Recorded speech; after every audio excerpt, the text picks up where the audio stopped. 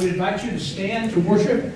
You don't need to feel obligated to do so. If you want to sit, please feel free to do that. Anytime during the course of the praise music, if you wish to sit, feel free to do so.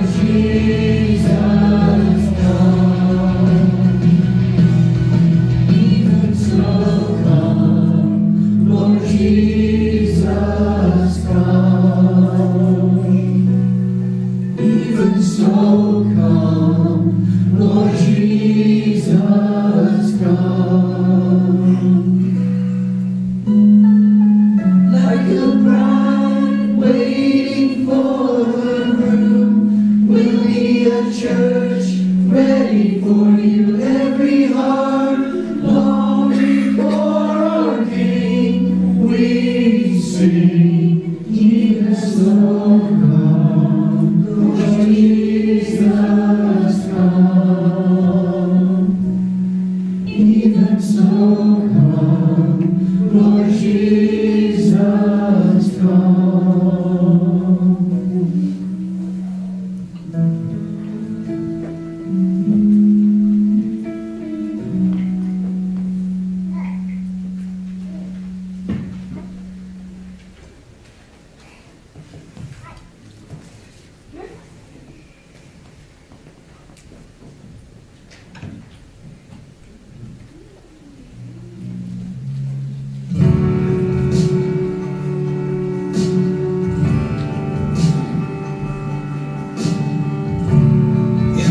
Time of desperation, when all we know is doubt and fear, there is only one foundation.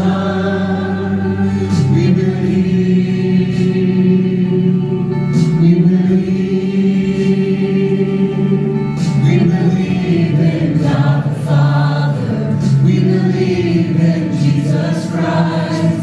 We believe in the Holy Spirit, and He's given us new life. We believe in the crucifixion. We believe that He conquered death. We believe in the resurrection, and He's coming back again. We believe.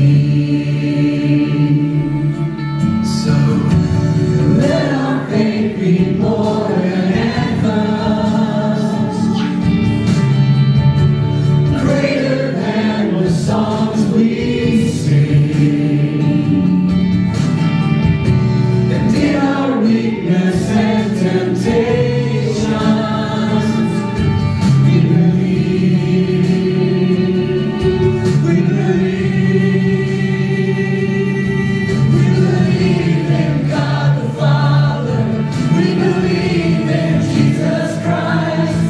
We believe in the Holy Spirit, and He's given us new life. We believe in the crucifixion. We believe that He conquered death. We believe in the resurrection, and He's coming back again. Let the lost be found and the dead be raised in the here and now. Let love invade, let the church live high. Our God will save.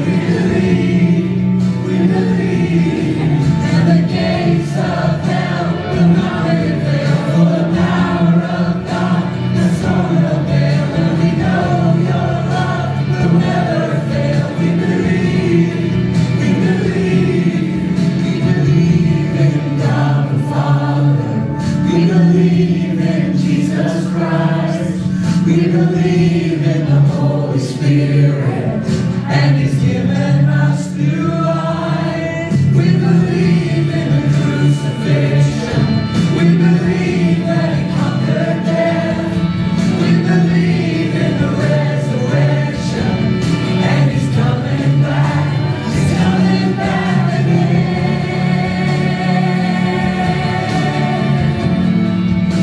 He's coming back again.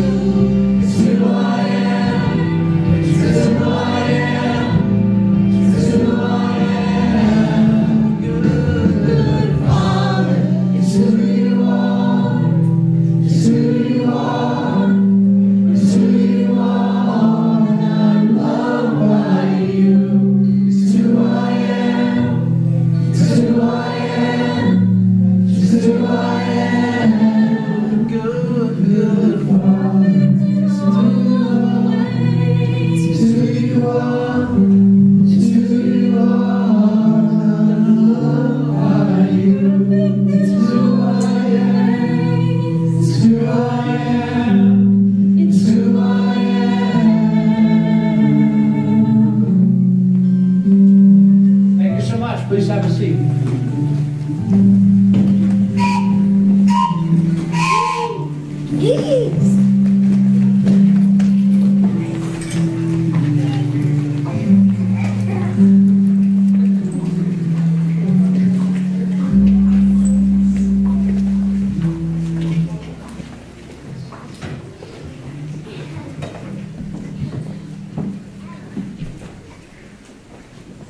As most of you know, I came here from Kansas, and around the fall of the year, Kansas would have, there'd be 3 or 4 billboards go up advertising a local farm.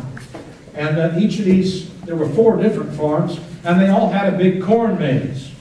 Okay? Several times Pam asked if we couldn't go into the corn maze, and I told her the story that I'm going to tell you, and why I have a terrifying fear of corn mazes. Back in the day, many years ago, 35 years ago, I bought an Army-Navy surplus raft, a 6-man raft. And after I bought it, I got my best friend, and his name was Gary, and he and I went out one Saturday afternoon. We went to Duck Creek, which is near Marietta, Ohio, where I was born, and we parked his car at a designated pickup point, and we parked my car at the head of the creek. We jumped up in our raft, and off we went. And about 4 hours later, we showed up at the rendezvous point and got out of the creek and put the raft up on that. And we had a great time. So a few weeks went by, and I thought this would be a great thing to take my 3 sons on. My sons were 12, 11, and 7 at the time. And I told Pam, all right, we're going to be on the river 4 hours, and you pick us up at this point, and we'll go up to this point, you drop us off, and 4 hours later we'll be here, because that's what had happened with me and Gary, right? And so we did that, and we put the raft in the water, and I took along some bottles of water and some peanuts and not much else. Well, everything went according to plan except for one small detail. In May, or in late April, early May, when I went with Gary, we had just finished having spring rains in Washington County, and the creek was like whoosh. And so 4 hours we went from point A to point B. In June, not so much water, not so much, and occasionally we'd have to get out and carry the raft over a low point. So a 4-hour trip turned into 6, and then 7. And the sun went down, and it was before cell phones. I have 3 small boys separated from their mother on a Sunday night as the sun is going down, and it's getting darker and darker and darker, and the banks of the creek are about this high, and I'm in the middle of nowhere with 3 small boys with no way to tell their mother we're okay, and no idea where I'm at, so I have no idea how to tell her where to come and find us. And the tick-tock, tick-tock, and it gets darker and darker, and we just keep floating along, and I know we're not even halfway to where I was aiming at. So finally we come around the bend of the creek, and I see the lights of a farmhouse, like from here to the bridge beside a John Deere. And so I dragged the raft up to the edge of the bank, and the bank, I'm not joking, the bank was 7 feet of mud, of dirt. And I'm thinking, do I take each one of these kids and haul them up that bank, and then take the raft and the kids and walk through a cornfield that's 6 feet high, aiming for a farmhouse that once I get in the cornfield, I can't see? Or do I leave all 3 kids in the raft, on the river, by themselves, in total darkness, while I run like a booger through the cornfield? And I used to run at that point, so I could go pretty fast. So I made the decision to leave my 3 children in the raft, in the dark, on the river, by themselves. And climbed up the bank and started running through that cornfield with the corn slapping me as I'm running, with no sight of the farmhouse. I'm just aiming a direction and praying to God that He will get me through to the other side. By the way, I now know what an electric fence feels like. Remember, I'm in a bathing suit. I found where the cornfield ended and the cow pasture began. I climbed over the fence and I went to the farmhouse, and the farmer had already gone to sleep. It was 9 o'clock. pounded and I pounded and I pounded until a very unhappy man came to the door. I told him my story. I begged for mercy and begrudgingly got up, got dressed, got in the pickup truck, went down and got the kids. I called Pam and she came and she was very loving and gracious when she came to pick me up. I heard about that for several days. Well, because of that, I am terrified of corn mazes. I don't want to go anywhere near a maze. And yet, when I stopped and thought about it as I was preparing for this sermon, I realized that most of us live our lives in a maze of our own choosing. Because each of us makes our own decisions about what we're going to do and where we're going to go and how we're going to live. And inevitably, we get ourselves into a mess that we can't seem to find our way out of. Sin creates consequences that buries us in a life of confusion. Living our lives in selfishness is like being in the middle of a complex corn maze. But the good news of the morning is Jesus offers us a way out. The sermon is based on two passages of Scripture, one from Jesus and one from a letter of Paul. We're going to begin with Paul's letter first, which is from Ephesians chapter 2. Hear now the word of the Lord. And you were dead in your trespasses in sins, in which you formerly walked according to the course of this world, according to the prince of the power of air, of the spirit that is now working in the sons of disobedience. Among them we too all formerly lived in the lusts of our flesh, indulging the desires of the flesh and of the mind, and were by nature children of wrath, even as the rest. But God, being rich in mercy, because of his great love with which he loved us, even when we were dead in our transgressions, made us alive together with Christ. By grace you have been saved, and raised us up with him and seated us with him in the heavenly places in Christ Jesus, so that in the ages to come he might show the surpassing riches of his grace in kindness towards us through Christ Jesus. The word of God for the people of God. In the opening of that passage, Paul makes reference to both sins and trespasses. I don't think in that translation, but when we use the word sins and trespasses, we use them interchangeably. We think they mean the same thing. So why would Paul address both of those at the beginning of the passage? And the answer is they're different. And I want to begin where we're going this morning by talking about those two Greek words and what those two words mean. The first of those two words is the word hamartia. Hamartia. That comes from the sport of archery. And it means knowing what we're supposed to be hitting, the bullseye, and missing the mark. In the case of Christianity, a holy life is the mark. A holy life being one where we do not consciously cheat, lie, steal, commit adultery, etc. That is God's goal for the Christian life. That is the target. However, we miss the target because of one of three reasons. One, we are living a life where we don't believe in the existence of God. So we are missing the mark through ignorance. Or, number two, a person believes in the existence of God and knows that we are required to live a holy life, but doesn't believe or hasn't given their life to Jesus. And so they're missing the mark through refusal to believe. And the third and more common instance in church is a person does believe in the existence of God, a person believes and accepted Jesus Christ, but wants to hang on to one really fun, willful habit from the old life. And so they miss the mark through willful disobedience. That's hamartia, sin. Then the other one is a more complicated Greek word called paraptuma. Paraptuma. It literally means to slip aside or lapse or deviate. It's always used in reference to the rights of others. Now, I have a story to tell you from my personal life that is a perfect example of hamartia and whatever the other one is. I used to live in Kansas, as I told you, and when we moved there about 10 years ago, part of the pastoral agreement that I had to sign was I would mow the grass at the parsonage. It was in my agreement. All right?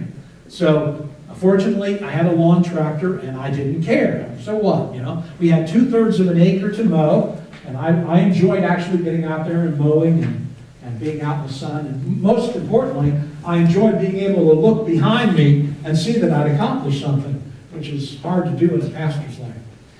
So I'm out there mowing the very first time, and I'm, you know, and as I'm mowing across the front yard, here comes my neighbor out of the house across the street. Would be like from here to the sheriff deputy's house across the street. Comes running. Turn up, you know, it's like, turn off the mower. Turn off the mower. It's like, okay. I turn off the mower. Get off the tractor. So I get off the tractor, and he wants to show me and tell me this story. The man who owned the house next to the parsonage has died long ago. But he got upset every time a pastor mowed past the property line. It aggravated him so much, he went out and bought 15 metal discs, about like this, and planted them in the ground every 25 feet from the road to the end of the property. Remember, we're talking about 2/3 of an acre. That is a long ways. And the man who put the discs in the ground, who had this terrible anger about people mowing over the line, is dead. But the neighbor now responsible for mowing the grass wants me to know that the rules are still in force. You will not mow past the line. To be honest about it, he was obnoxious. He was not a pleasant gentleman at all. And I responded as a good pastor would, okay, of course, I will not mow past the line. And for the first several times I mowed the grass, I was very careful to stay on this side of the discs. And then one Saturday, I was out mowing, and I thought, what's he going to do if I mow on the other side of it? And so I deliberately, consciously, maliciously, with a smile on my face, drove right down over the disc. And I thought it was hilarious. I mean, after all, the guy who put him there is dead. What is it? You know, what is the guy across the street who mows the yard on contract? What does he care? But that is a perfect example of sin and trespass. In the first, or of sinning, I'm sorry. I deliberately, consciously, maliciously mowed past the line. I missed the mark. Now, I mowed that backyard approximately 150 times in 7 years. And occasionally, I'd be back there mowing, and I'd be thinking about the message, or I'd be praying about somebody, or I'd be thinking about a counseling situation, and all of a sudden I'd hear, oh man, I'm going over those discs. And I didn't know I was doing it. I did the same thing that I did before. I mowed beyond the discs, but I didn't do it intentionally. And that's the definition of trespass. Slip, slide, accidentally crossing the line. What is the difference between the 2 times that I mowed? What's the difference? I did exactly the same thing both times, but what's the difference in what I did? What's the difference between sin and trespass? Intent. Intent. In the one case, I strayed over the line just by sheer accident. I was distracted. My mind was elsewhere. And the other one, I was like, yeah, that is intent. And that's the difference between sin and trespass. Jesus makes the point that everyone will get an opportunity to sin, to be tempted to cross the line.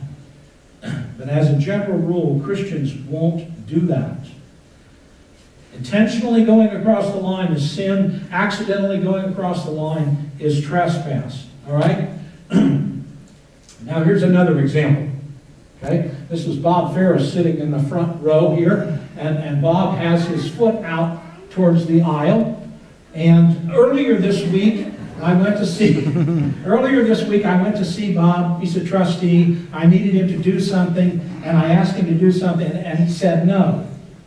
So this morning, in the course of preaching, I kind of wander over this way, and while I'm preaching away, I stomp on Bob's foot. Well, and I just keep talking, pretend it didn't happen, and everything's fine. And Bob kind of winces and whines with pain a little bit. That would be the definition of sin. Because I deliberately, consciously, with malice aforethought, stomped on Bob's foot. He deserved it, by the way. That's all a made-up story just for the sake of the sermon. But if in the course of walking around, which I tend to do, I lose track of where I am and I come over this way and I step on Bob's foot accidentally, that, by definition, is trespass, because I had no intent. I accomplished the same thing, but the difference is in my intent. All right, let's take a look at the Luke passage where Jesus has something to say about this issue of sin and trespass. And Jesus said to his disciples, "Temptations to sin are sure to come, but woe to the one through whom they come. It would be better for him if a millstone were hung around his neck, and he were cast into the sea, than that he should cause one of these little ones to sin." Whether Jesus is talking to children or immature Christians has been an argument for centuries. But the point of the story is, everyone is going to be tempted to sin. By the way, the Greek word in that case is scandala, from which we get our English word scandal. Very good. Scandala has a very interesting meaning. It's a proper noun in Greek, and it's the proper noun for a trip stick. Do I have any hunters in the crowd that have ever used a trip stick? It's taught in survival school, and it is a device that has a noose and bait and a bent sapling, and when the animal steps in and nibbles the food, it somehow triggers the spring thing, and up goes the noose and off goes the animal. Jesus says the temptation to come into a situation like that is going to cross everybody's path multiple times. And that's to be understood and to be expected. But if you deliberately, consciously lead somebody to that kind of situation and you encourage them to step into the trap, that is serious stuff. He said it's better that you had a millstone. He's talking about the great big ones that were pulled by animals. A millstone hung around your neck and thrown into the sea. Everyone gets the opportunity to sin in the course of their life, but what you choose to do with that is the key to a good life. So, everybody has an inclination to sin. One of the things that I would like you to learn from this morning's message is, if this is the needle for inclination to sin, where are you? Very, very much inclined to sin, or not so inclined to sin? And I have a couple of examples to help you figure that out. So, we've gone shopping in the Greenwood Mall, and we are on our way home, and at the section of road where you are, there are only two vehicles, yours and a Brinks truck. And the truck driver's going a little fast, and he hits a pothole, not that there's any potholes in Indianapolis, but he hits a pothole, and the back door springs open, and out rolls a great big bag. And it's clearly marked casino in great big letters. And then as he swings around the corner, the door goes shut, and he doesn't even look in the mirror. He just keeps going down the road. And here is a bag in the middle of the road, right in front of you, and it says casino, and it's obviously got something inside of it. You have three choices to make. One, you pick up the bag, put it in the car, drive as fast as you can to the next stop, and give the bag back to the Brinks driver.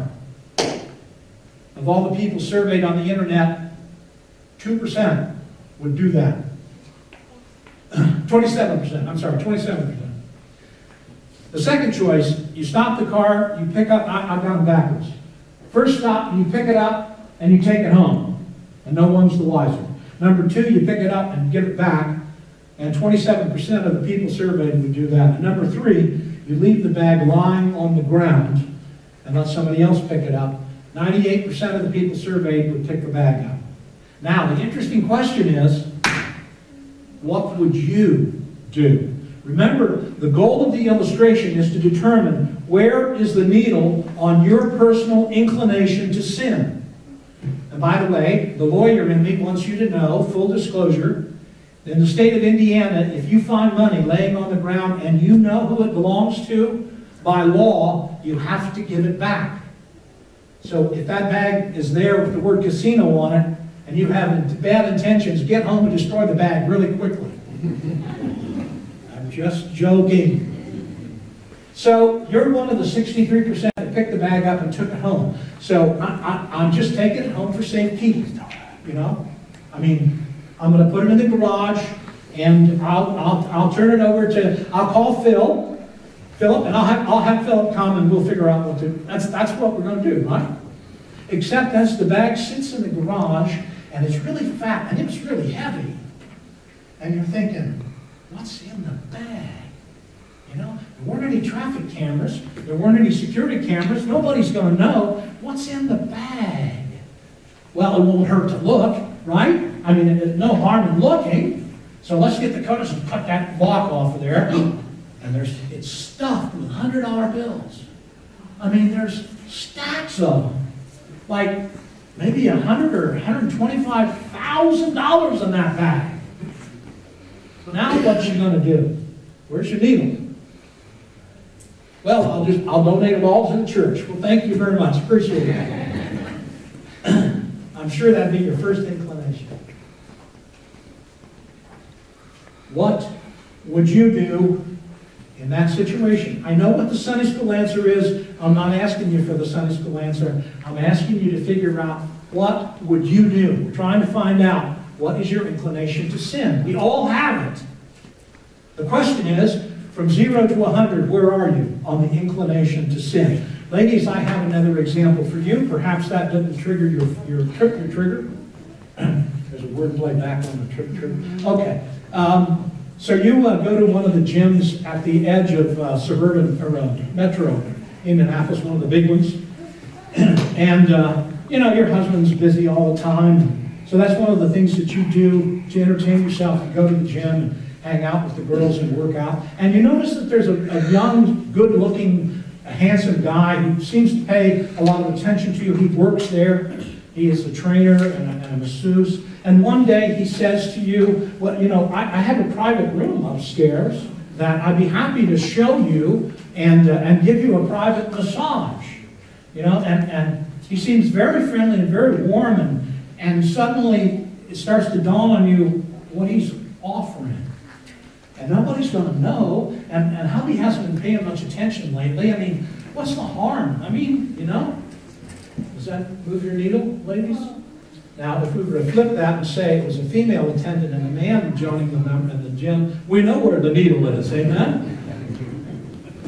The question is, where are you inclined to sin? And if neither of those scenarios pushed your buttons, I bet if I tried hard enough, I'd find one. And here's the point of the story. The vast majority of people, if they are given an opportunity to cheat, lie, steal, or commit adultery and get away with it, you know what the vast majority of people will choose to do? They'll do it. But Jesus says, those that belong to me will not.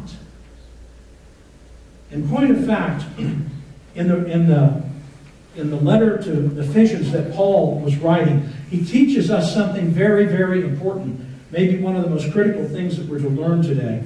He says, you were dead in your trespasses and sins, meaning you were dead man walking. When your needle is over there and you have no presence of Jesus Christ in your life, you are dead man walking. But, he says, God through His grace and mercy and love changed all of that. Paul makes this statement, which is what I want to come down on. You walked according to the course of this world, according to the prince of the power of the air. That is a first century way of referring to Satan. And Paul makes this point. We are influenced by one of two forces in the course of our life. Every day, every hour, every decision. We are influenced by one of two forces. And you cannot say, I'm not. Maybe you don't go to any Wicca meetings, and maybe you're not burning crosses on the lawn, but you are being influenced one way or the other. You're being influenced by Satan, or you're being influenced by God. Yes, we are free will decision makers. We are in control of our destiny. We can do what we want, but I promise you, that needle is being leaned one way or the other. Somebody is influencing you. Somebody has the needle moved. Is it Satan or is it God? If you don't hear anything else, if you don't remember anything else, remember this. You are being influenced in the decisions that you make, either by Satan or by God. Which is it? Where's the needle? That's the point of the two illustrations. To figure out where I am on this inclination to sin scale.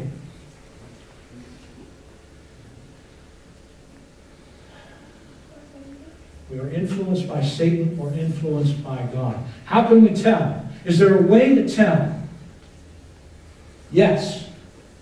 There are 3 words that I'm going to put up on the screen. And the purpose in putting up on those words is for you to figure out, what do you believe about these 3 words? Where are you in regards to humanism, materialism, and recreational sex? If there was ever a Sunday I wanted all my teenagers here, it was today. Can I have the next one? Humanism. Basic definition of humanism is that the peak of the created order is me, meaning you. The epitome of creation. Humanism says that humankind is the epitome of creation. There isn't anything else. That's it. Just us. We're the top of the order. Do you believe that? How strongly do you believe that? George Clooney, the actor, said, I don't believe in a heaven and hell. I don't know if I believe in a God or not. All I know is an individual only has so long, and I will not waste this life. That is the definition of humanism. And why is that so bad? Because if you are the top of the created order, where's God? Number 2 is materialism. The chasing of things. Or the things that they can buy, or money. Right? Perfect example. There are lots of people in Rush County getting food stamps. There are lots of people living on subsidy checks or disability checks. And when we see one of those in Kroger's, don't you point to them and say, man, that's what I want to be. Right? Isn't that what we say? No. You look at the dude rolling up in the BMW or the Mercedes, you go, that's who I want to be. We don't idolize the poor. We idolize the rich. That's a sign of materialism. And finally, the third one is recreational sex. And what do I mean by recreational sex? Any sexual activity outside of a committed relationship that God has blessed, meaning the relationship God has blessed. Sex was not given to us as a toy. Sex was not given for us to fool around with. Sex was given to us to bond 2 human beings together. You want to know a truth of social science? This is a truth. The first person you lose your virginity to is the one you will be closest to for the rest of your life. That person will occupy a place in your heart and your psyche that no one else can replace. Think about it. Not my fact. Look it up. That's why it was given to us that way, is to bond us in a deep, deep level. It's not a toy. It's not a game to mess around with. But depending on your attitude towards sex and why it was given to us, that tells me where the needle is. That's the point of the exercise. Where is the needle on the inclination to sin? All right. This morning the message has been all over the yard, and yes, there's a pun there if you look for it. So here, what was I trying to teach this morning? What do I think the Holy Spirit was trying to teach us? Those 3 things that I just said are the 3 greatest lies that Satan has sold humankind. Number 1, there's a difference between sin and trespass. Number 2, we have a natural inclination to sin, to miss the mark. 3, sin separates us from our Creator, both here and in the hereafter. 3a, it's not up there. Either Satan is influencing you or the Holy Spirit is influencing you. Number 4, God has a way out. He has a plan of salvation. But the plan of salvation has to be offered. If I could say to you in one sentence, what I would like most for all of you, more than anything in the world that I could do for you or give for you, I wish I could give you Jesus Christ. I wish I could open the door of eternity and show you what's really going on.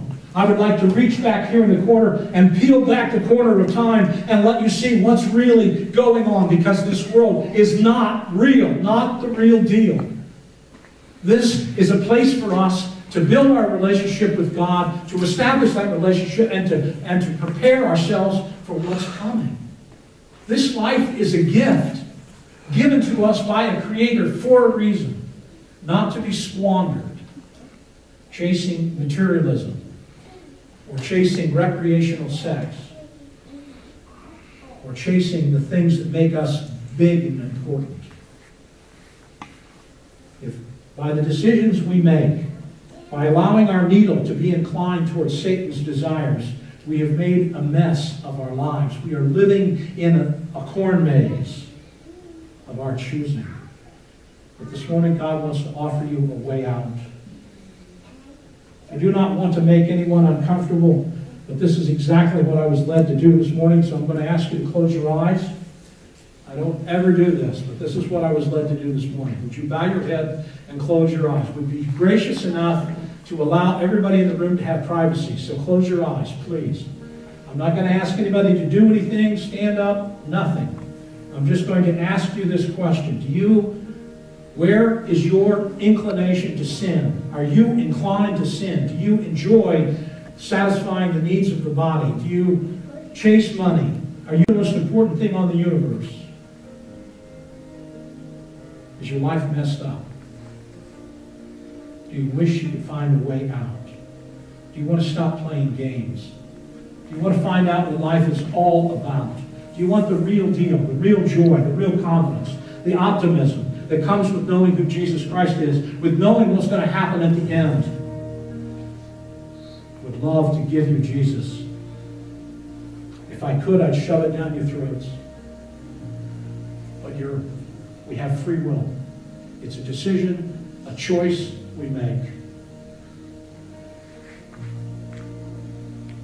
And you don't have to know everything. You don't have to believe everything. You just have to take what you know and what you believe and give it back to Jesus in faith. Give Him your life. There are 7 basic facts about Jesus' life that we have to come to believe. Not agree with, but believe. He was God come to earth, born of a virgin, lived a sinless life, died voluntarily on the cross in place of us, was dead and buried, was raised up by God, and one day He'll come back again to ask the question, what did you do with the gift of life? And what decision did you make about me? When those 4 historical facts become something that you believe in, it will convict you, and you will fall on your knees and ask for forgiveness of your sins. You will ask Jesus to take possession of your heart, and you will promise to live a different life that day forward, using the Holy Spirit as the means. If you want that this day, I ask that you yourself, quietly to yourself, ask Jesus Christ to take possession of your heart. Apologize for your sins. Ask for forgiveness. Give Jesus control. And promise to live differently from this day forward. Holy Father, I thank you for the plan of salvation, for the clarity of the gospel that makes it very clear what's going on. I also thank you, Father, for the many pieces of evidence that you left behind, that this rock is not an accident. Of all the billions and billions and billions of rocks in the known universe, this is the only one with life. When we consider all of the things required for life to be here, when we can look at the mathematical statistics, it is impossible for that to have happened by accident. May we take the evidence of the facts you left behind and come to the right conclusion, that you are there, you wish to be in relationship with us, and the means to that is your Son, Jesus. I pray, Father, you will do what I cannot, which is to convict hearts, change lives, and change destinies. These things I ask in the most precious name I know, in the name of Jesus of Nazareth. Amen. Thank you for being here this morning. Go in peace. Honor the Lord with the days that you have left.